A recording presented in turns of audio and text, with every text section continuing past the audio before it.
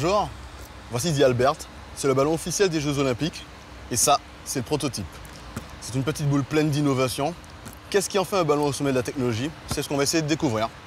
Petit indice, ça a un lien avec le Bayer Leverkusen qui joue là.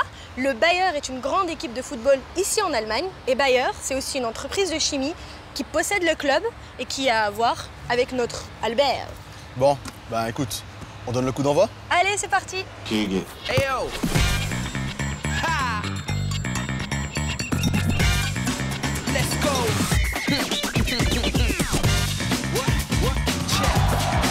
Bon, on a rendez-vous là. Donc d'abord je mets mon casque parce que le toit du grand stade est en rénovation. D'ailleurs j'ai un truc pour toi, regarde. Ah non, pas ça, pas un casque. Oh, je vois plus rien. Okay. Allez, parti. Je te guide.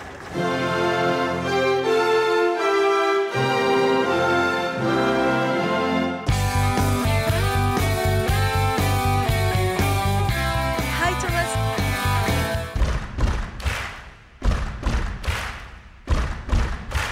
Where is the innovation in the ball first? Yeah. So the innovation of that ball is the surface structure. It's a total 5-layer system. Only the combination of these 5 layers makes the ball such kind of perfect. Okay, but I heard about a word impregnil. Yeah. So I want to know where is it? So the impregnil is polyurethane resin, which will be used in all layers, all 5 layers. But all layer is a different kind of impregnil product, while every layer has its own performance. Hardness, softness, volume, elasticity, and so on.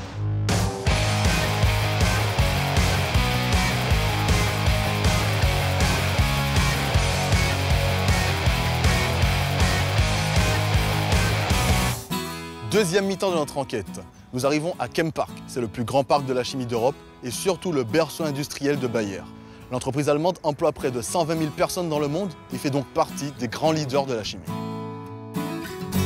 Au programme maintenant, un rendez-vous avec Hans, un chercheur qui va nous parler de l'impregnil.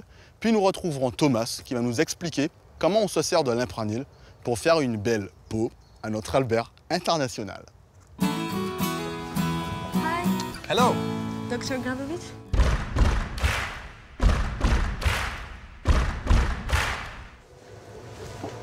Okay, so where is impregnil here? What you see here, this is impregnil. Okay, it looks like milk. And what is impregnil? It's more or less a plastic, 2 different compounds. The one compound is called a polyol, and the other compound is called a polyisocyanate. Okay, polyisocyanate. It's a little hard for me to spell. And what is this? The end groups of the polyisocyanate and of the polyol, they really like each other. Okay. And then they find together, and then, as you maybe have heard, a polymer is a long chain chemical compound. So impregnil is just polyol, polyisocyanate, and they stick this way.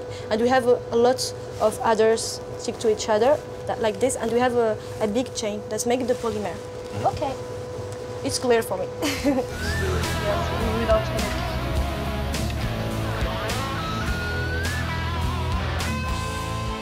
So Thomas, where are we now?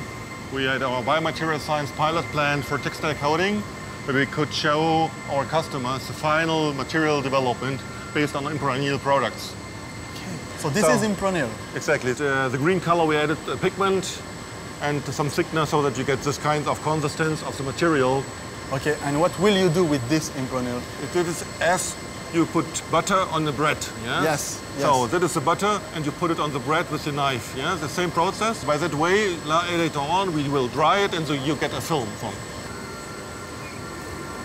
So, and you can see here now that the material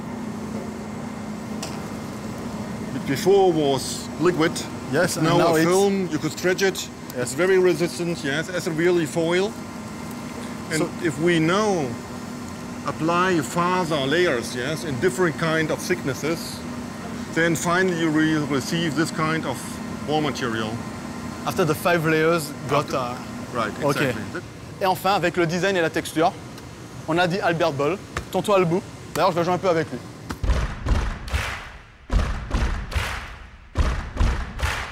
Bon bah voilà, on a tout compris sur notre petit Albert et c'est la fin aussi du temps réglementaire. Par contre, nous, on a bien envie de jouer les prolongations avec vous et on vous a même concocté une surprise. On y va, Tanguy?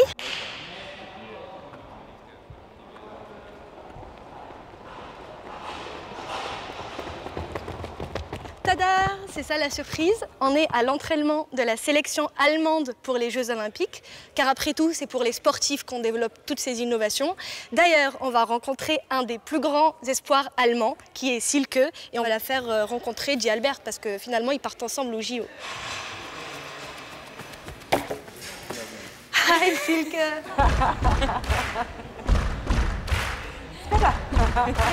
Do you have chemical innovation on you? Can you give me a concrete example? Now we get a very good new shoes for this year.